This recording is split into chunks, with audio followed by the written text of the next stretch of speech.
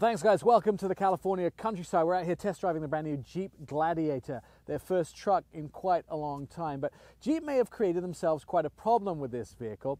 It has become so sought after, the fact is that dealers may not be able to fulfill demand.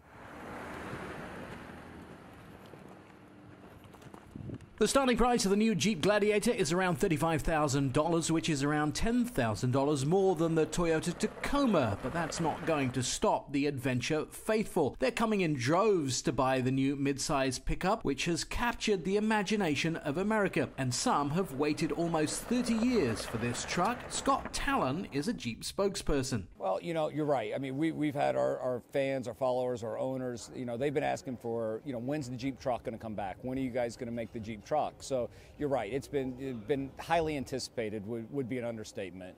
And you know, when we set out to build the JT or the Gladiator, we were on a mission to build not just a pickup truck that was a Jeep, but we wanted the best midsize truck in its segment that also happened to be a Jeep. So the capability, the utility had to be there. So taking an existing frame, maybe the previous generation JK, and adapting that to a pickup, it just wouldn't have provided the level of utility and performance that's really true to, you know, one of the main core values of Jeep, which is authenticity.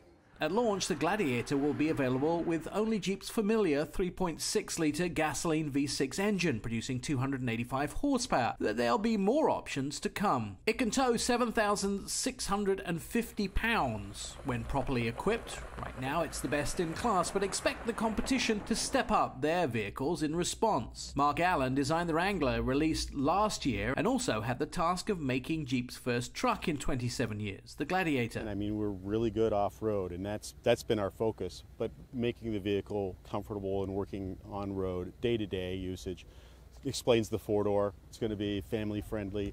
5-foot box, we understand that's like a perfect size box for most people's needs. Beyond that, they need a full-size truck, but as far as a mid-size truck, 5-foot box is great. The Gladiator is more like a Swiss Army knife than a mid-sized truck. Now, as an added convenience, Jeep want you to be able to look at what's in your cargo bed at any one time, and so they have a little sliding window here at the back, which allows you to see into the bed from the back seat.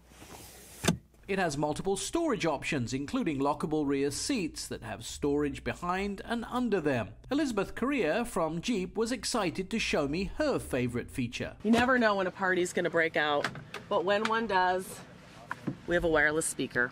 It's held in a docking station, and it has smart power, so we only send power to the speaker when the speaker is low, the battery's low, and then we only send power to the docking station when the speaker's installed. So it's smart charging on both ends. We know that this vehicle is usable, capable, and desirable, but is it drivable? On-road driving, surprisingly as good as the Wrangler. Even though we have a 5-foot truck bed on the back of this, I would take my family in this on a road trip. The biggest problem will be getting one. Currently, Jeep Wrangler holds 72% of their value after 5 years. It's expected that the Gladiator will do the same. This makes it very desirable, and expect them to be in short supply. Brand new Jeep Gladiator starting under $34,000. Best fuel economy, 23 miles a gallon on the highway, and it's heading to dealerships right now. For our auto expert, I'm Nick Miles.